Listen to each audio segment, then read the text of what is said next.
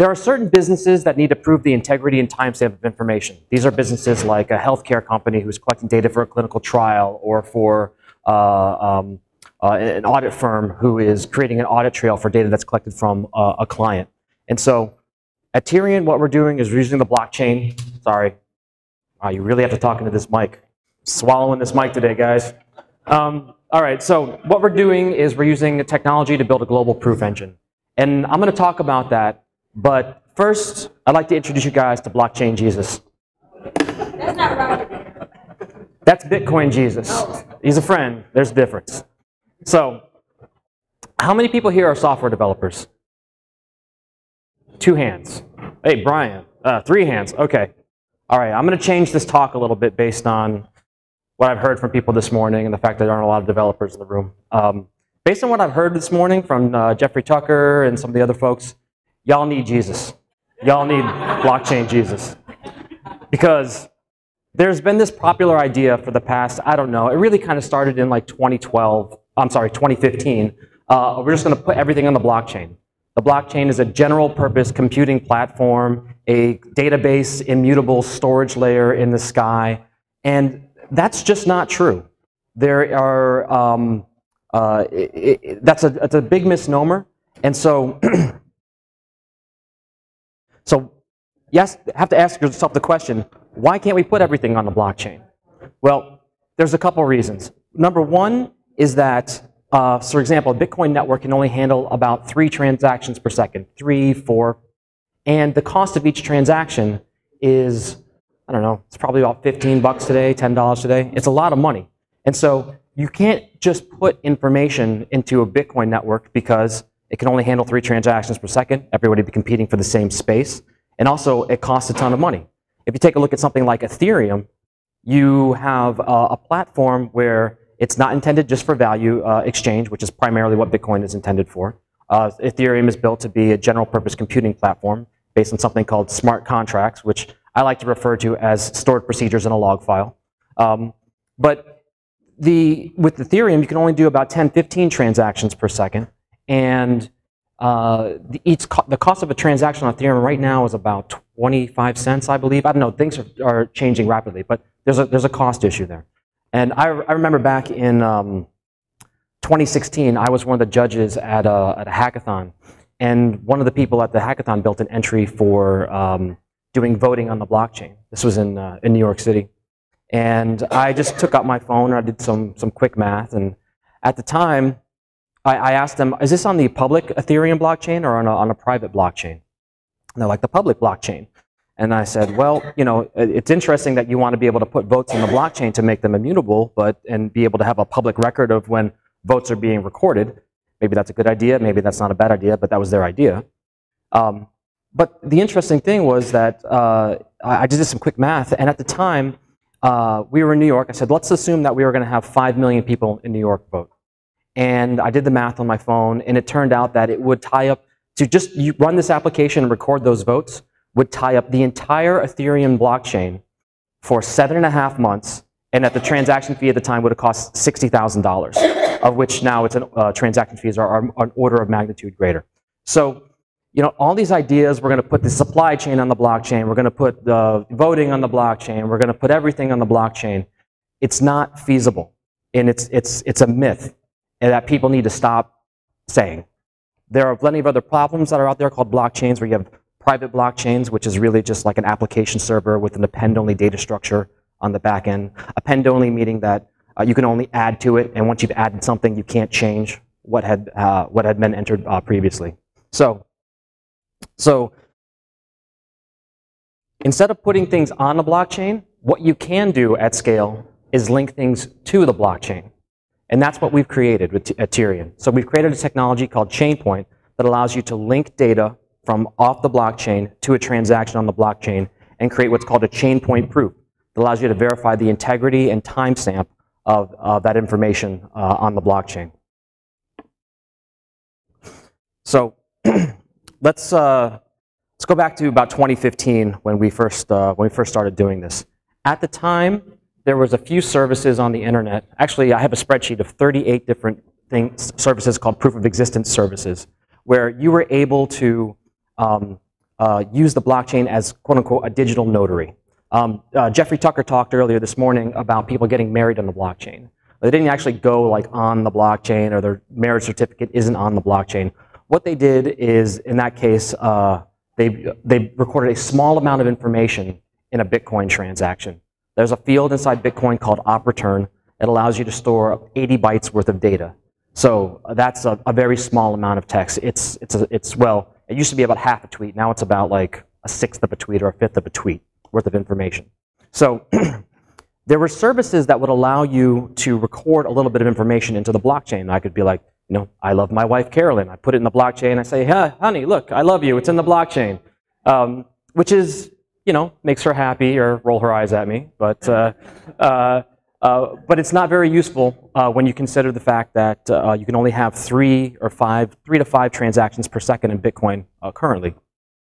Well, I'm sorry, at that time. Now it's a little bit more with SegWit. But there were a few services that allow you to do this. You could either record information, or you could publish a hash of information into a transaction on the blockchain. But you had to pay like a fee. So what you might do is you go to a website like proofofexistence.com, and you would drag and drop a file onto the screen. Let's say it's a PDF file, a contract between the two of us for you know, some service. We could drag and drop that onto the screen, and you would be able, it would generate a hash, which is a digital fingerprint. It's a 32-byte number based on the content of that document. And then you would have to, it would give you a specific Bitcoin address, and you would have to pay money to that Bitcoin address. So back then it was about 3 to 5 cents. Now it's about, you know, $10 to $15. So there wasn't a way for this to scale. And so this was a real problem. But data integrity, time stamping, identity systems, all the infrastructure for the internet uses certain systems as a root of trust for being able to verify that things haven't changed. So that the SSL certificate that you're using at the shopping cart website was actually issued by a company. So a lot of people saw promise in replacing or supplanting that existing infrastructure with a new infrastructure based on Bitcoin and blockchain technology. But the technology for it to work at scale didn't exist. So we created something called Tierion. And what Tierion was a software as a service application that you could use, that you could send it information, and it would automatically create a proof, what we call a chainpoint proof. It would hash that information, and it would link all that information to a single transaction on the Bitcoin blockchain. And so I'll explain a little bit more about this later. But what we were able to do is take in thousands, millions, even billions of records and link those to an individual Bitcoin transaction. So we could do this at scale now. We had customers who were doing things, 100,000 records a month was an early customer. And that would have cost them a fortune, and it would have never been able to be possible before with just anchoring things into Bitcoin. So let me skip past this. So what we've done after that, so that was in 2015. And we saw a lot of interesting use cases for the technology. Things from adding trustless timestamping to digital signature applications like HelloSign and DocuSign. Those aren't actual customers, but some of their smaller competitors are using our platform. Creating an audit trail for people who are collecting documents for accounting purposes. So if you hire a company like Deloitte or KPMG, they ask you to turn over a bunch of information related to your business, your financial records, business forecasts, things like that. They need to be able to have some assurance that the information that's collected is correct, so that if there's any other question that comes back after the audit is done, they can say, hey, look, this is the information that was supplied by our customer, and it hasn't been changed or modified, and now we have proof of that. So in a sense, we're in the proof business right now. And what we did is we took that software application that worked and provided that utility for customers, and instead of just having it run through a single software system, we decided to create a global distributed network. So we launched something called the Tierion network. We were able to take that technology and make it so that you could have a set of nodes, just like the Bitcoin network in a sense, around the world that aggregated all of this information in and linked it to a single Bitcoin transaction that our system does every few minutes. And so this brings a whole new level of scale and capabilities to this type of technology. And interestingly, it also improves the reliability of having this service available to people, which is important. With our system, although we've never really had any significant downtime, we're the single point of failure. If you don't pay your bill or something happens with a cloud service provider somewhere along the way, the system has the potential of going down. With this network, we don't have those points of failure. It's much more redundant, it's global, and it's robust. And right now, there are about 5,000 nodes that are running around the world. So we've created this global proof network that we're launching. So I'll go through this. So I want to explain a little bit about the technology, about Chainpoint, about how we do what we do. So with Chainpoint, we've created this open standard that you can use to create a timestamp proof of any data, file, or business process.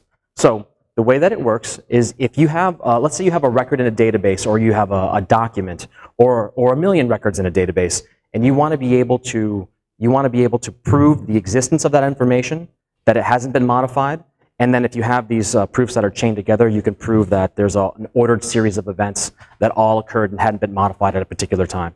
So what we do is, from a software perspective, we create a hash of the information. Now, you guys, who knows what a hash is? All right, so about half the room. So for everybody else, a hash is often compared to something like a digital fingerprint. You can take any piece of information. It could be, the letter W, one character, or it could be a digital copy of The Lord of the Rings that's like 25 gigabytes. And you analyze it, and based on the unique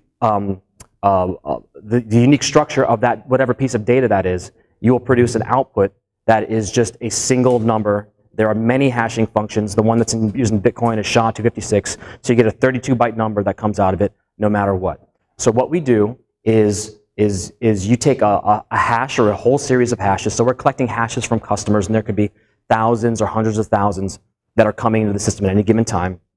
We take them, and we do some magic stuff here, which I'll skip over, but we construct what's called a Merkle tree. And what you're doing is just, you've already hashed something to generate this set of hashes here that are all leaves of this tree.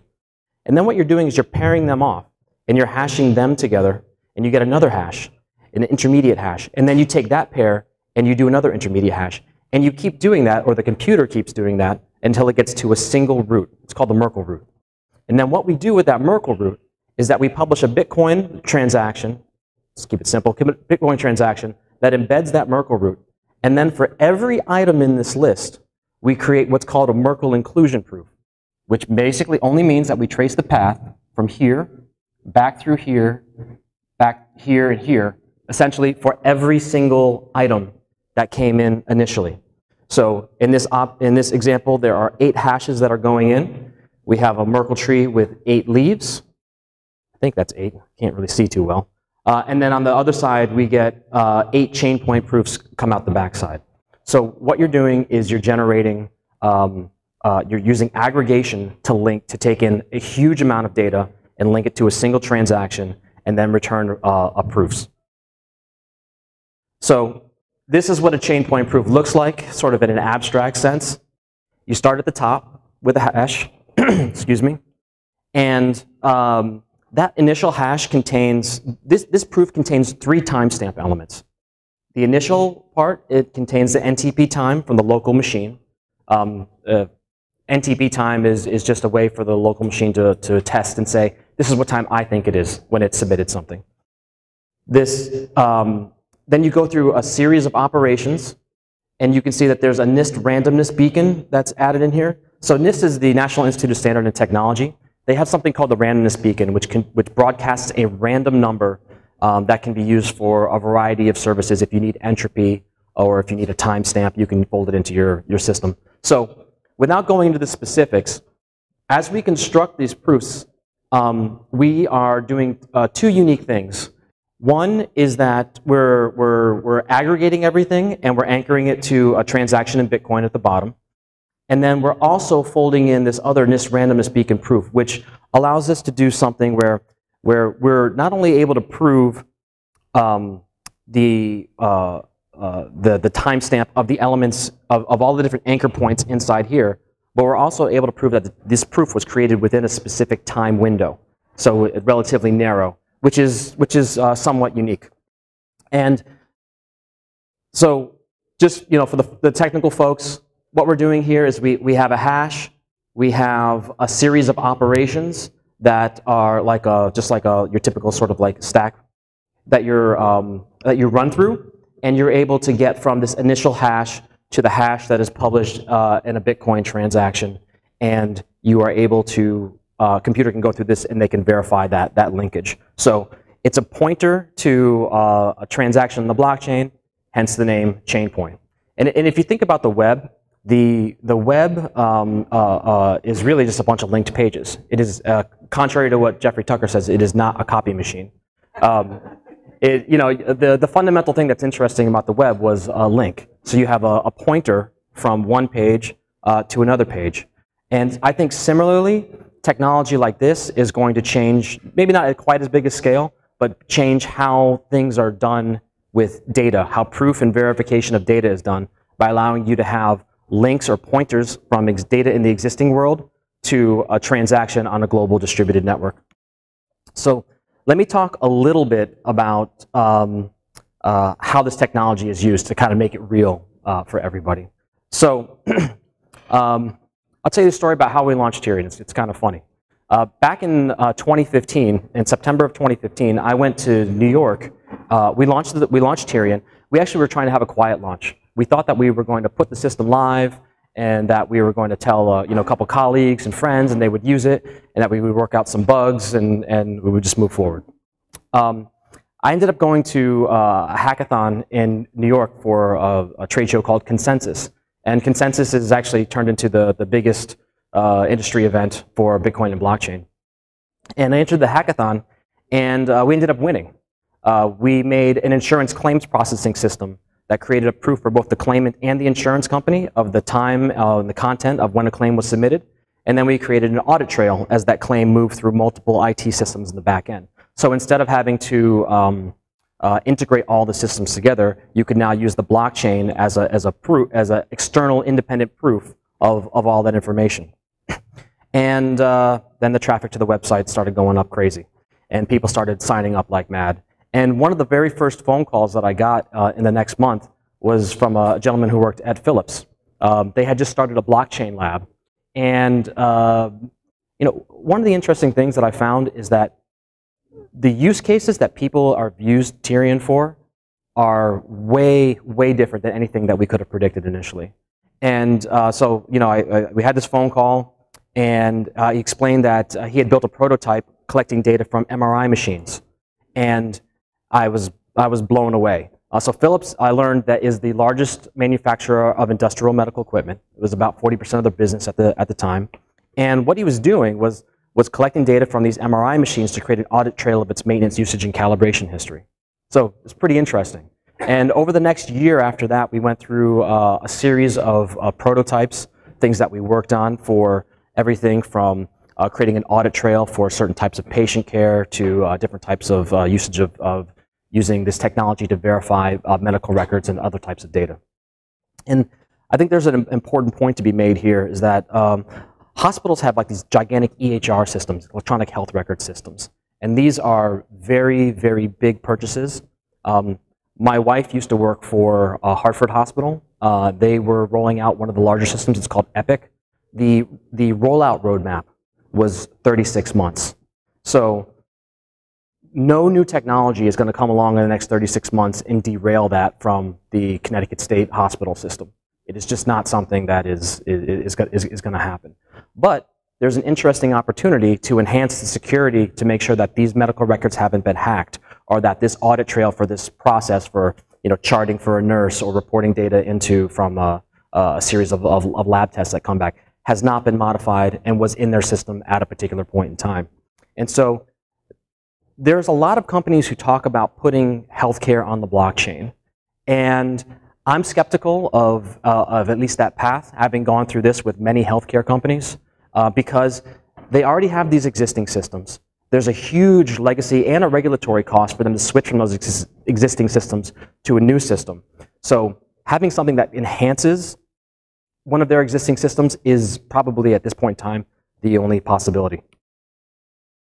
And one of the hallmarks of Tierion that's been interesting to watch as well is that it's pretty easy to use. And so people can just go to the Tierion.com and they can sign up. And then a few minutes later, they have a good set of tools and an API for building these kinds of proofs.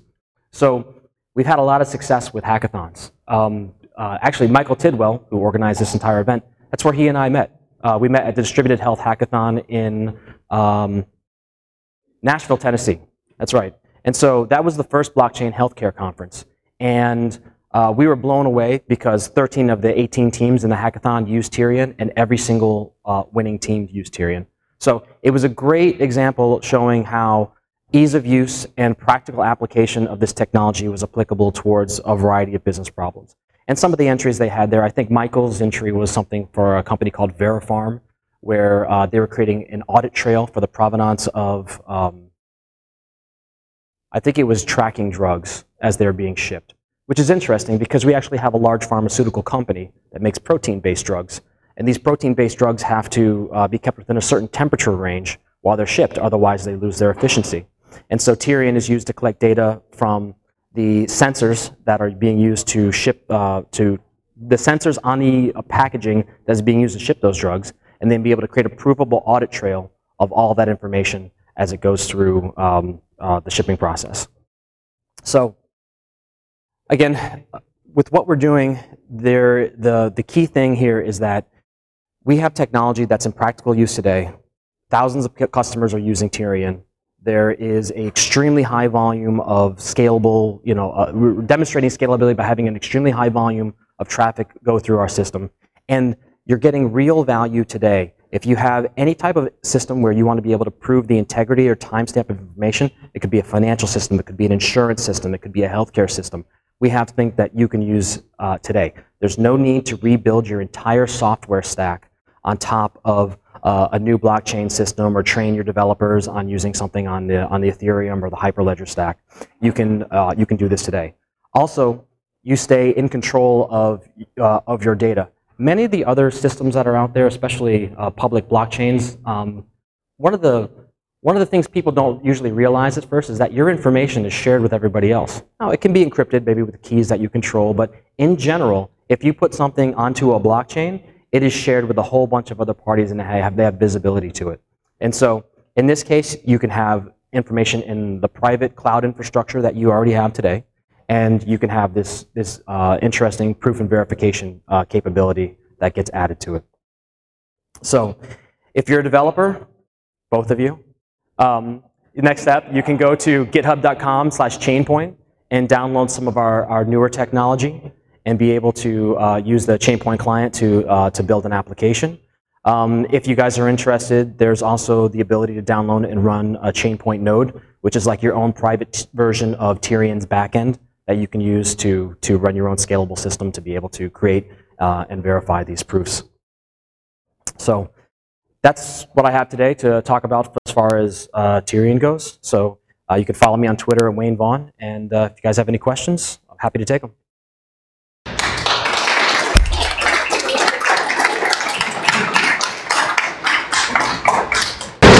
Yeah, so you discuss some of the use cases, but we hear a lot about real estate and blockchain and all of that. How does that work? Something like this or something? Skeptical. It depends on what the word blockchain means to you. So the question was, there are a lot of people who talk about putting real estate on the blockchain, other types of digital assets. And so how's that going to work? Can you use this technology? And the answer is no, not this technology. But I'm skeptical of that use case overall. Here's why.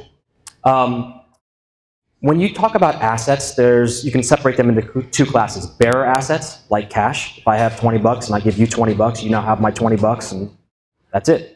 And then there's registered assets, like the title to my car. So if I give you the title to my car, I still have my car, you just have a piece of paper. So when it comes to real estate on the blockchain or other registered assets, you can register them and you can create like a certificate of ownership. And I can have a digital signature where I sign over my ownership to you. But at the end of the day, like let's say that I sell you my car, but I have a big I didn't pay my taxes or something like that. The government can come along and they will take the car even if you're the new owner and it has a lien against it. You just didn't know about that particular lien. So if you want to put registered assets onto a blockchain, there's always going to be some counterparty risk because the physical asset may not actually have the same state that it had when it was registered. My home could, if I sell you my home could burn down. Blockchain doesn't know about that, but the insurance company does, the fire department does. So there are all these other factors. So the main reason that you want to have a blockchain is for censorship resistance and for data integrity and immutability. So using a blockchain, using the term blockchain loosely, you could say that you can create a registry, an application that stores a registry of things. And it also stores a registry of, let's say, homes and people. And anybody who's a member of that registry, in the people column, if you will, they would be able to register their home and then digitally sign it over to somebody else who's in the registry. Well, that's not too different than what we have with applications today, and there's no reason to have a blockchain there. You can securitize parts of your home or create an asset for your home and then trade it like a token. But I still think there are lots of issues that need to get worked out around that. So we haven't figured out digital bearer assets. Digital registered assets are far more complicated. And I think that we need to figure one out before the other one gets figured out. Unless the central registration needs to go away, But then, okay, so let's take your example. So the gentleman said, unless the central registered entities go away. So now I get back to the question, who pays for the blockchain? So I wrote a series of articles about this for CoinDesk and some other places on the web. So right now, if you want to maintain a registry of land titles, let's say, you need to be able to pay for that. There's people who have to be able to put things into the system. You have to, in the case of, in a Bitcoin transaction or a Ethereum transaction, let's use Bitcoin because the examples are simpler. Everything is based on math and energy. You know, their miners input electricity into their miners. It generates a number that has certain properties, and that's how everything is provable.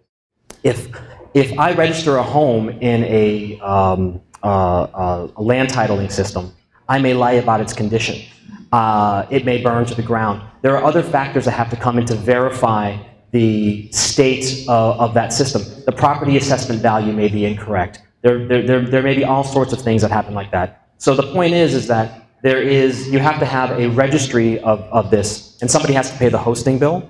Somebody has to maintain how all that happens. You can't, it is very difficult, and I'm very skeptical of the idea that you can take that and you can break it up into a decentralized asset, and you can have other people efficiently run that as, and maintain consensus between all of those, in this case, land title registries around the world. It may be possible someday, but I don't think it's possible with today's technology, although some of my friends and other people are working on similar things. It's just of my view of having done this, you know, for a very long time, at least in this world, makes me very skeptical of it. I agree with you about today. Sure. I've met lots of guys who disagree tomorrow. Yeah. I disagree with both of you. Consensus, ladies and gentlemen.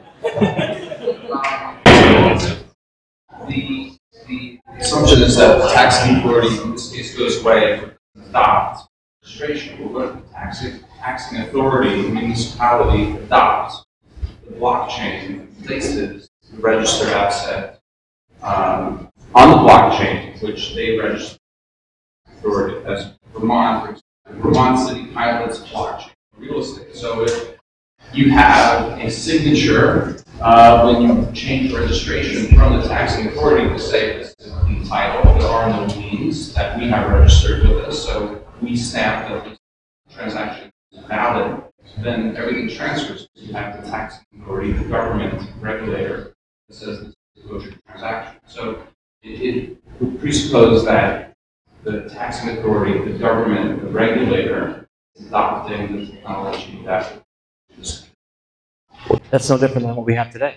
In a sense, imagine every municipality maintained, had an information standard for registering titles, and they each maintained an application server in the cloud somewhere. Somebody could do it in AWS, and somebody else could do it in Google Compute or whatever you want, and they can run these registries. And now everybody knows that there is some, let's say like a DNS server that knows where all these registries are. So that's a central sort of point of failure or for that particular system, because people have to know if my land title is in our theoretical example, is in Atlanta, you know, and I'm from Mountain View, California. If I wanted to buy your home, I need to be able to find it in the registry and look it up. Alternatively, you have to be able to replicate every land title from every piece of property everywhere throughout the entire network, which is exactly how Bitcoin works. Every single node on the Bitcoin network has a copy of every single transaction that has ever occurred in the entire history of Bitcoin. So there's tremendous inefficiencies there. So if you had a system where people were putting things, having a standard for being able to represent a land title, if there was a standard registry of identities for citizens, and you were able to use some agreed upon digital signature technology to be able to sign those titles, you could build something that is like what you're saying, but it's not a blockchain and doesn't need one.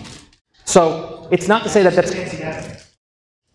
It's not a fancy database. It's a distributed system, you know, that has a standard relational, probably database behind it.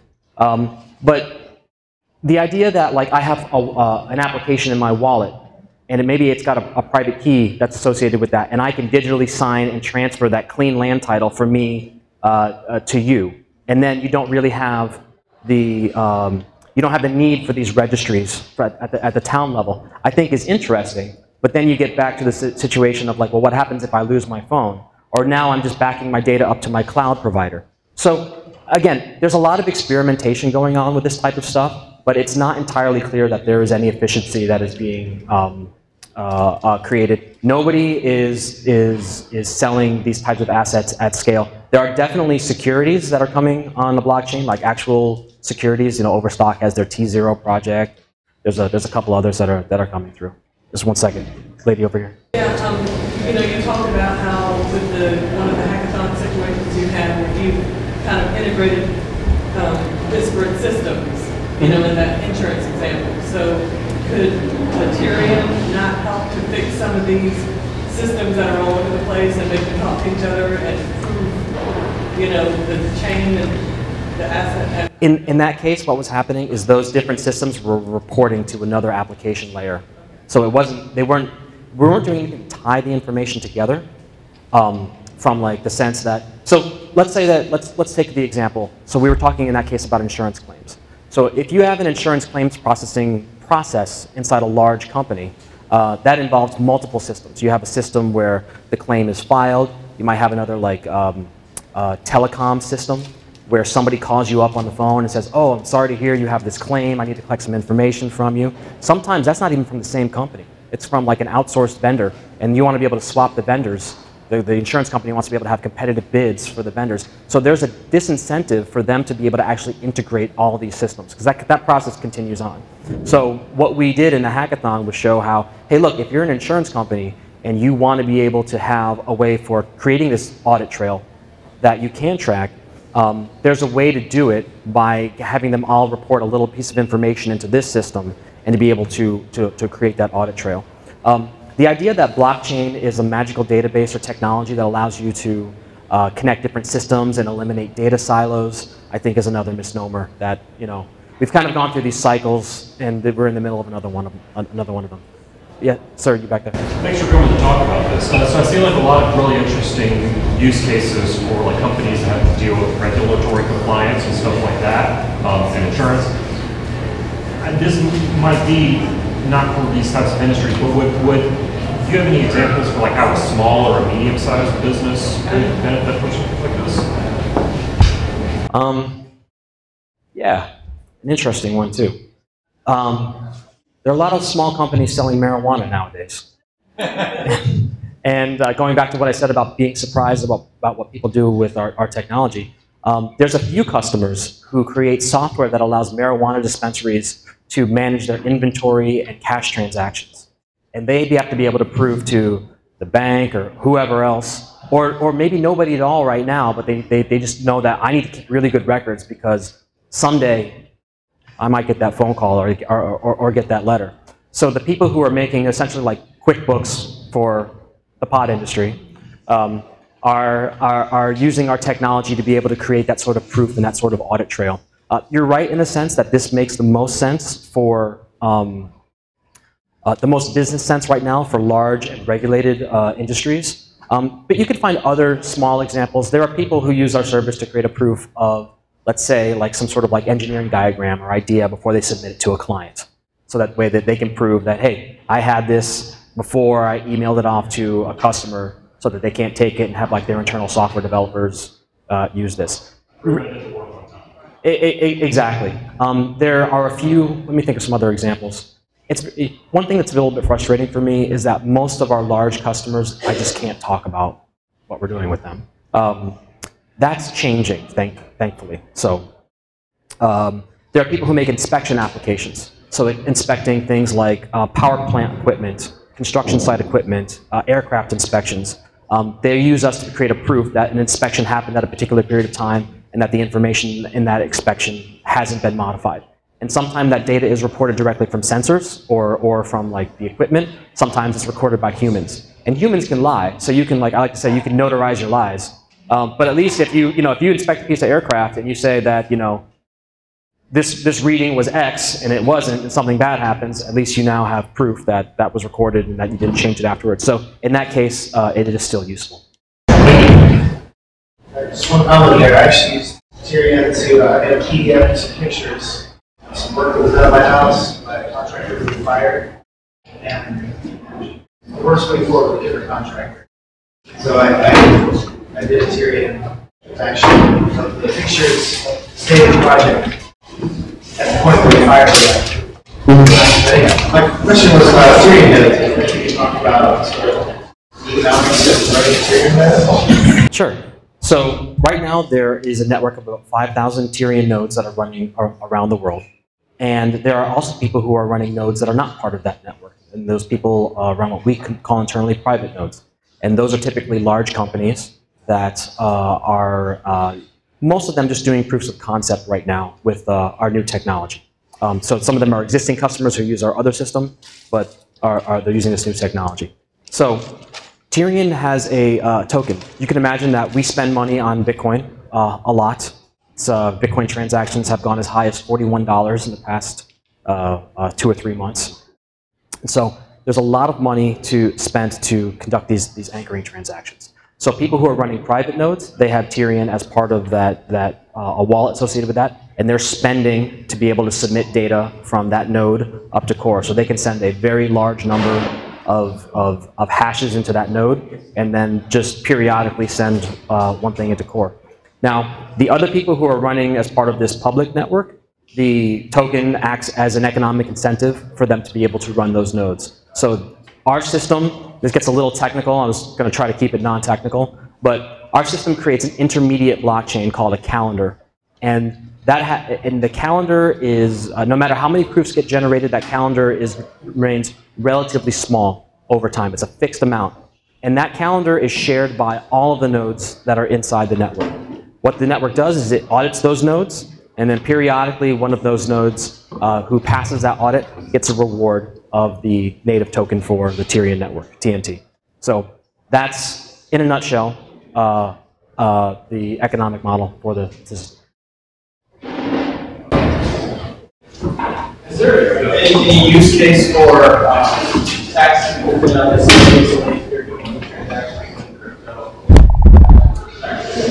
Yep. Would there ever be something that you could like take all of those transactions and take kind of like that one proof back and just set that Well, it's a great question. So you can. There are some people who are making tools that will monitor your addresses and they will track all your transactions. So in this particular case, your crypto transactions, let's just use Bitcoin to make it simple. All of your Bitcoin transactions, they're already on the blockchain. So you can monitor an address and you can be able to see all the transactions in and out of that address. However, it's an interesting point where some of the accounting firms who are dealing with crypto have been using us to collect data from clients. So so they want to have proof of all the transactions, but they want to have proof from the customer about, let's say it's a Bitcoin ATM machine. They want to have at least proof that the client said this Bitcoin ATM machine was located in this location at this period of time, because that has to do about like what state tax was due from that BTM machine. Or there are other people who are collecting, in and outside of the crypto space, who are collecting data from their clients in the accounting space. So the typical process that you go through when you hire a new corporate accountant is they're going to ask you, they're going to give you an application. A popular application is called SureLink. SureLink gives you a gigantic list of all the things that accounting firm needs from you for the onboarding process and then subsequently the audit process. And it's just like a checklist. And it says, we need these kind of records, we need these kind of financial forecasts, we need a copy of the articles of incorporation, we need all this information. And there's a risk to the audit firm or the accounting firm that that their clients claim, I didn't supply you with that information. I told you something else, if there's some sort of like problem downstream. So in this case, the accounting firm or the audit firm, they want proof. Hey, this customer gave me this document at this time and I haven't modified it afterwards. And so there are companies that are integrating our technology into their, it's kind of like a workflow management checklist software that allows you to do that kind of stuff. So for stuff that's already on the blockchain, that is a public immutable record. But for all the transactional data around that, or all the data around that transactional set of data, it can't be useful. I was part of the Tierion registration for nodes this week, and one thing I noticed, I'm sure you did, is that there's really an overwhelming demand to participate in like run a node. Is that, I'm just, on a personal level, does that surprise you, or like, and what are your plans for the rest of the year, as far as like nodes are concerned? Sure. So definitely the demand to run a Tierion node surprised us in the beginning. We got over 10,000 nodes running up on the system within, I think it was like 36 hours. So that was very surprising. As far as the node registration process and what we have right now, we are changing that.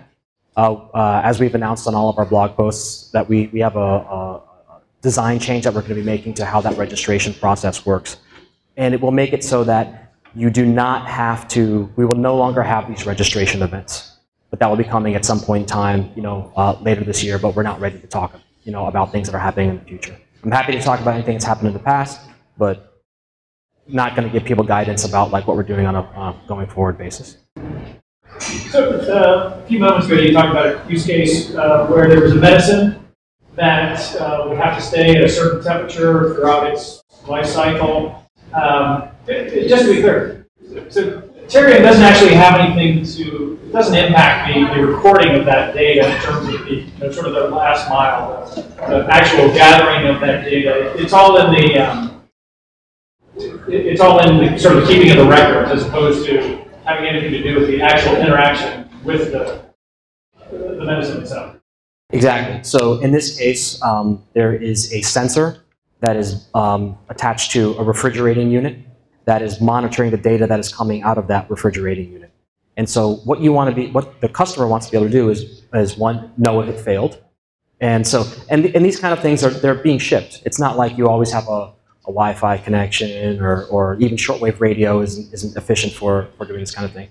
So they want to have something that just says that this information was recorded at this time and it hasn't been tampered with afterwards. And that's the key thing in this case. So with the example that we're talking about, the sensor itself and the software associated with it is responsible for collecting the data, computing the hash of that, and then sending that hash into our system. And then what it's doing, if I remember correctly, it's creating its own log file internally, which is a hash-linked list of all of that information that had been collected, and it's periodically anchoring that externally to the Bitcoin blockchain using our system. So it's periodic, it's not continuous. It could be, but just for sake of efficiency, it's not. But they could do it with every single record if they wanted to. There's no real limit to the amount of hash.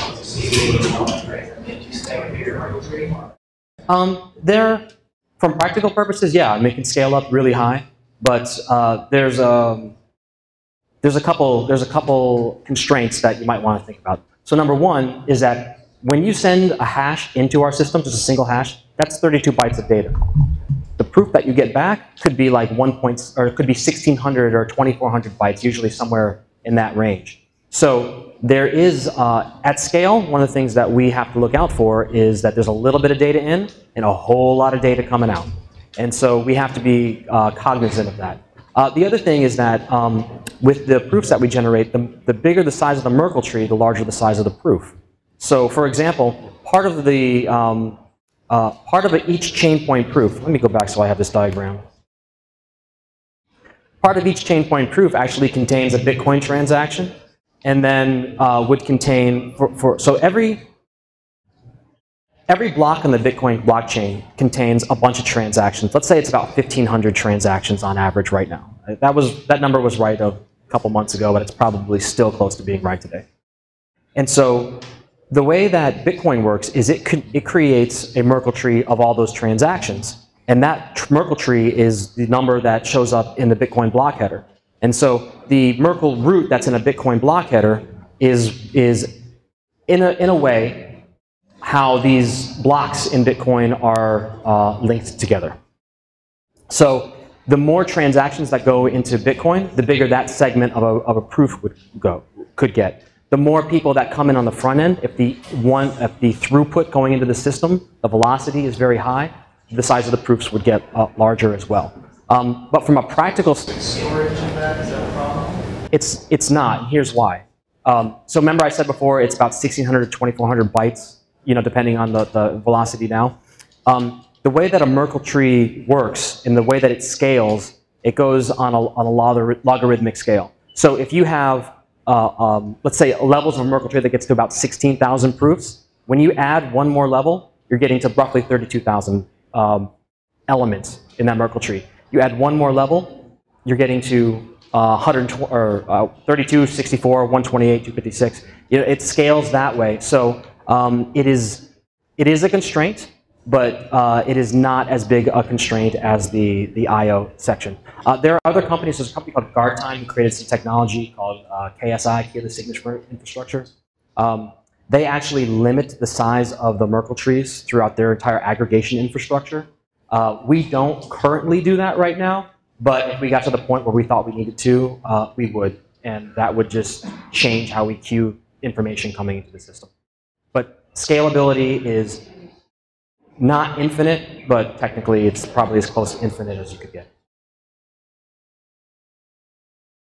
Any other questions? All right. Well, thanks everybody for having me out here. Appreciate it.